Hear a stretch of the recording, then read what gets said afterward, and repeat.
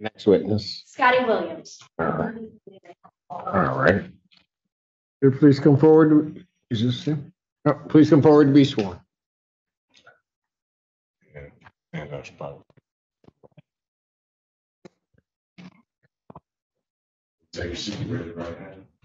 So I swear affirm the testimony you're about to give will be the truth, the whole truth, and nothing but the truth, so help you God. See. State your first and last name and spell it for the record, please. Scotty Williams, SCOTTID WILLIA. All right. Thank you. You may inquire. Thank you. May I call you Scotty? Yes. Is that the name you go by? Okay. Do you know somebody by the name of Isaiah Williams? Do you see Isaiah Williams in the courtroom? Can you point him out and describe something he's wearing? White shirt. Okay. Your Honor, let the record reflect he's identified the defendant. That objection record shall so reflect. How do you know Isaiah Williams? Okay. Is your mom Elizabeth Reese? Yes. Formerly Elizabeth Williams, correct? Okay. Did you give a statement to the police, to the Ann Arbor police in about May of 2021? Does that sound about right? Okay. Did the police come to you and talk to you about being an emergency contact for your father while he was living in Chicago? Being his emergency contact. I didn't know. Okay. Yes. Did you learn it from the police? Did that surprise you? Do you have any relationship with your father?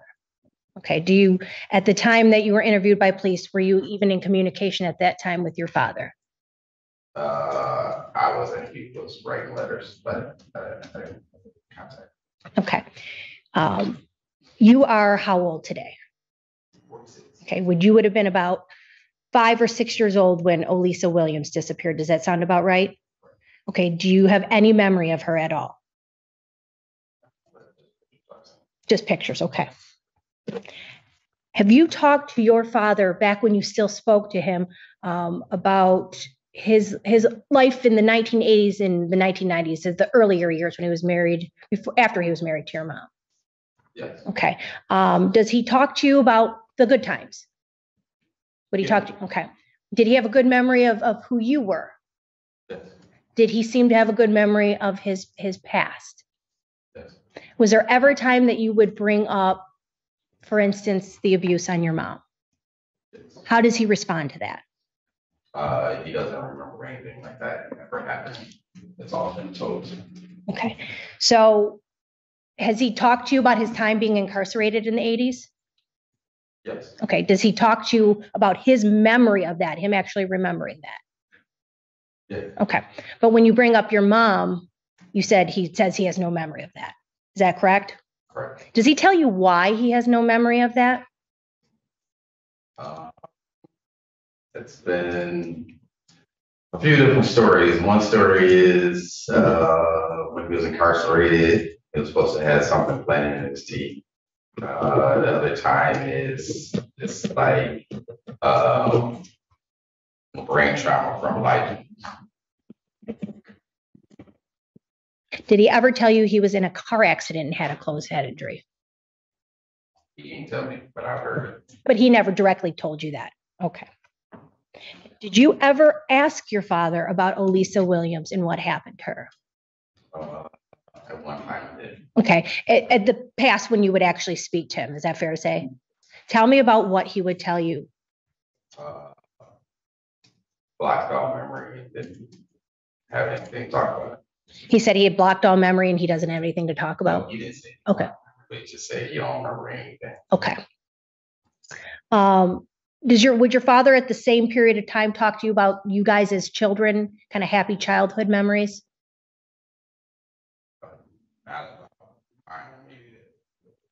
Okay. He talked about your siblings, your older siblings, correct? Yes. Okay.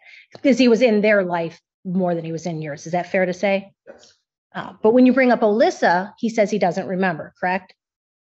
Was there a few years back where you were ill? No, he doesn't remember. I apologize. Was that? No, he doesn't. Does he? When you ask him, he says no, he doesn't remember. Is that correct? He has no memory of her. No, he didn't say that. What does he say? What he said at the time when I asked him was that he didn't remember what had happened and he didn't want to talk about it. He didn't remember and he didn't want to talk about it. Okay. Some years back, was there a time when you were ill, you were suffering some health problems? Just sick. Okay. Like a cold or something like that. Did your dad come and see you? Yes. Was this another time that you were prompted to ask about Olisa and what happened to Olisa? That was the time. Okay. Is this the time that he told you he didn't remember and not to ask? Did he get upset at you for asking about that you remember? Yes. Well, he was already upset because I had asked him first off about my mom, what happened between my mom. And then that's what it led into me asking about what happened to my sister. So you asked him about, when you say you were asking him about what happened with your mom, were you speaking specifically about the abuse? Yes. And what was his response to that? And he doesn't remember anything. That's all been told to him what happened. So if I'm understanding, that prompted you to then go on and ask about Olisa. And you said he was already upset. Did this make him more upset? I would say, yeah, in the conversation. Well, hold, I just want to make sure I'm understanding your testimony. Because you said there was a conversation about your mom. And then I think you said your sister. Olisa, I refer to her as my sister. Okay, that's what I want to make sure. Okay. And this all happened in the same event, these two, the conversation about your mom and the conversation about Olisa, it was all in the same, sitting down, the same situation. Okay. I don't have any further questions. All right. Any questions?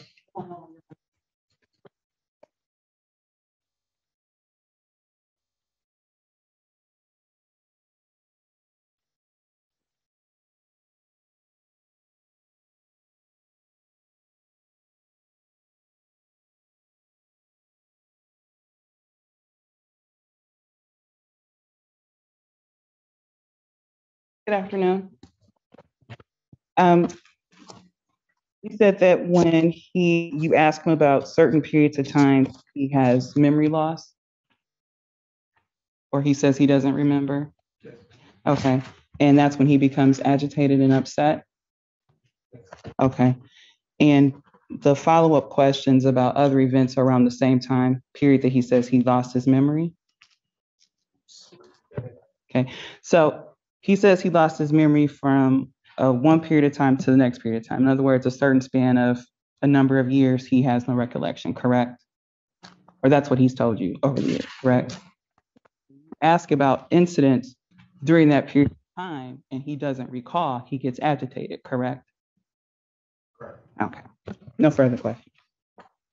I also asked you if you would ask your dad about memories of specific period of times. Is it specific periods of times or specific memories in those periods of times? Does that make sense the way I asked it?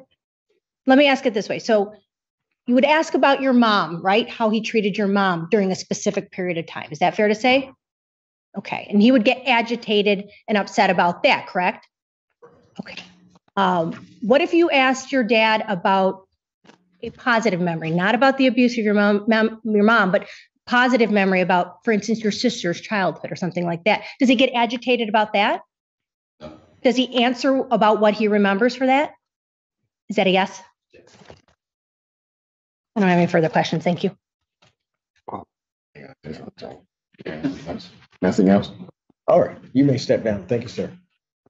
The people call Kimberly. She's coming.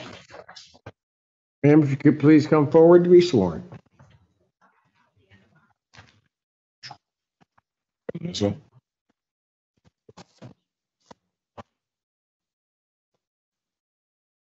take your seat, raise your right hand. Solemnly swear affirm the testimony you're about to give will be the truth, the whole truth, and nothing but the truth, so help you God. Yes. Do I have a seat? Last name and spell it for the record. Kimberly Webb, KIMBRLYWE. And even inquire, counsel. Thank you, Your Honor. May I call you Kim or Kimberly? Kim's fine. Okay. Do you know someone by the name of Isaiah Williams? Yes. Who is Isaiah Williams? My Okay. Do you see Mr. Williams in the courtroom? yes. Can you point him out and describe something he's wearing? White shirt. Your Honor, let the record reflect Ms. Webb has identified the defendant. Record shall so reflect without objection. Let me ask this. Do you currently have a relationship with your father? No. Do you speak to him at all? No. Okay. You are how old now? 55. Okay. What's your date of birth, Kim? It's 11/21/1967. Did you ever witness any abuse on your mom at the hands of the defendant? Yes. What did you witness? I witnessed him hitting, slapping her, knocking her down. Was that when your dad lived in the same home with you? Yes. Okay. At some point, did your dad not live in the same home with you anymore? Yes. Okay. Did something happen to you when you were maybe 2.5, 3 years old? Yes. Do you have, let me ask that right away, do you have any memory of what happened? No, just the only memory I have is that, that something did happen. Okay. Did you ever see pictures of yourself injured? Yes. What pictures did you see of yourself? I saw a picture with I was just a young child with crutches and like a bandage on my arm. Do you have any sort of lingering medical issues now with your knees or your legs? Yeah, I have issues like when I go to bend down, like my knees pop and stuff. Were you interviewed by the Ann Arbor Police Department back in 2014? Yes. Did you provide all the information that you knew of to the best of your memory back then? Yes. Okay. Back in the summer of 1982, so July of 1982, was that if your birthday is November 21st, was that the summer before your 15th birthday? Is my math right on that? 1982, okay. At that time, where were you living? I was living out in Sumter Township on Upper Walks Road. Who were you living with? My mom. Was your dad living there anymore at that time? Okay. At some point, did your dad come over with a baby? Yes. Okay. And was that baby Olisa Williams? Yes. All right. Had you seen Olisa before? Do you remember? I think I had seen her maybe one time before that. Just so we're clear, in People's Exhibit 1, is this who we're talking about, the baby that your dad brought over? Yes. Okay. Who took this picture? I did. You took this picture? Yeah. Okay. What do you remember happening when your dad brought the baby over to your house? Yes, I remember him bringing the baby over, but I don't remember him like staying. I remember him leaving at some point in time. So the baby was there, and so it wasn't like dressed. She basically she looked like she needed to be like cleaned up and stuff.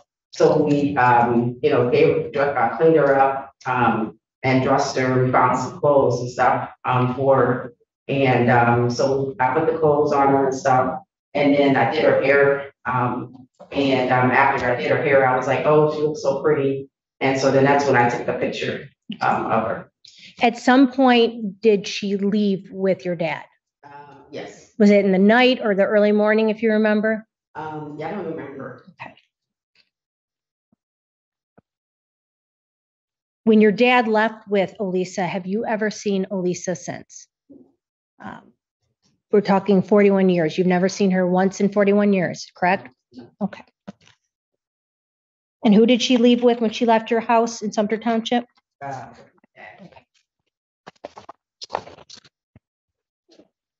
When you did speak with your father, did you have any conversations with him about what happened to Olisa or where she was? Yeah, over the years, I would ask about, what happened. And so originally he would say, that he said that, someone had taken her. And then later he would say he didn't remember. Let me ask you, let's back up a little bit. Do you recall a time when he was in Jackson prison and you took your daughter up to see him? Yes. Okay. Do you recall asking him about Olisa back then? Yes. Do you remember what he told you back then when he was in Jackson prison? At that time, he said he didn't remember. Do you remember what year that was? Let's see. It would have been, I think a year, but my daughter at that time was about, wasn't that old, she was maybe about 2 or 3 years old. So she was born in 1980. So this would have been the 80s that he had told you he didn't remember. Correct? No, my daughter was born in 1990. So got it. There we go. 1990. There, that helped me. And so was this before your dad was released from prison for the assault on your mom, if you know? Yes. Okay. The indication that someone had taken her, do you remember when he told you that? That was like early on. He said he was in the park and fell asleep when he woke up. She wasn't there. Do you remember what park he told you that happened at? I don't recall him ever giving like a specific location. Okay. Once your dad actually got out of prison in the 1990s, did you then again ask about Olisa and what happened to her? Yes, a lot of times when I would see him, I would ask him, so I did remember asking him again. And at that time, he said, didn't remember, and he said that, he didn't remember, he said that the state had implanted a chip. Okay. And that's when he had gotten out of prison, correct? All right, let's talk about that. Has your dad ever told you that he was in a car accident and that caused him to have lack of memory? No. Did your dad ever tell you he was poisoned and that caused a lack of memory? No. But your dad has told you that he has a lack of memory and doesn't remember what happened to Olisa, correct? Correct. And please tell us again, what was his reasoning to you as to why he can't remember where Olisa is or what happened to her? Yeah, he said that I guess while he was in prison, they implanted a chip in his head and erased his memory. And that would have been when he was incarcerated for the assault on your mom in 1984, correct? Okay. Let's talk about, aside from asking your dad about memories about Olisa, have you ever asked your dad specifically about memories of him assaulting your mom? Yes. Does he talk about remembering that? Yeah, he always says he doesn't remember that. When you did speak with your dad, so specifically, let's talk about when he got out of prison in the 90s, did you talk to him about the good times, your childhood? Yes. Now, does he talk to you about that? Does he exhibit having memory as to that? Yes, he would remember a lot of those things. Is he able to, when he talked to you back in the day, talk to you about his own childhood and his past? Yeah, because I don't think we really talked a lot about his own past, during that time. Okay. But he is able to talk about your past with maybe you and Verna, your childhood. Right. He exhibits a memory as to that. Right. Okay. Kimberly, do you know of any close family relatives in Alabama close to your dad that lived in Alabama in 1982? No. Do you know of any close relatives even there now in Alabama? I've got a cousin that lives there. Okay. But that wasn't in 1982, correct? Okay.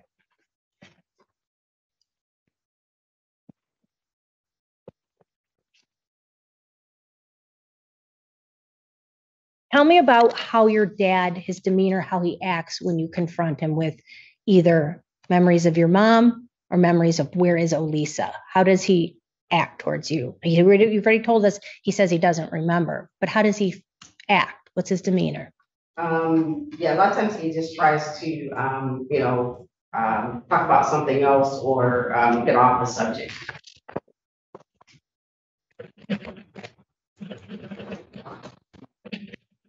Have you ever confronted him before about his ability to recall certain things, but not recall about Olisa? Have you ever actually confronted him on that? Yes, we've talked about that. Tell me what you said and what was his response. Yes, I've told him that a lot of times, he seems to remember some things, like, he remembers things about like the law. He remembers, things about, our childhood, but then, so it's kind of a selective what he chooses to remember. One moment, Your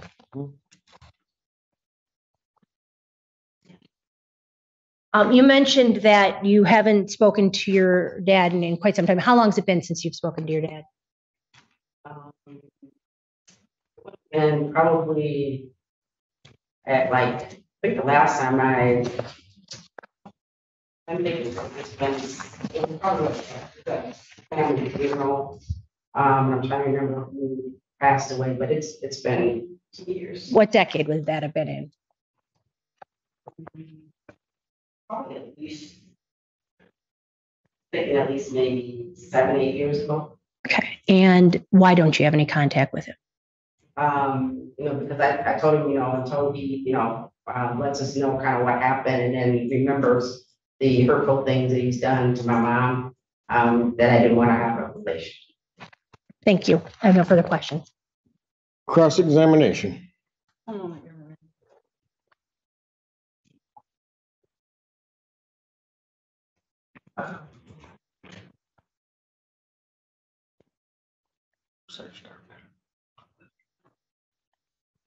No questions, Your Honor. No question? All right. Ma'am, you may step down. Thank you.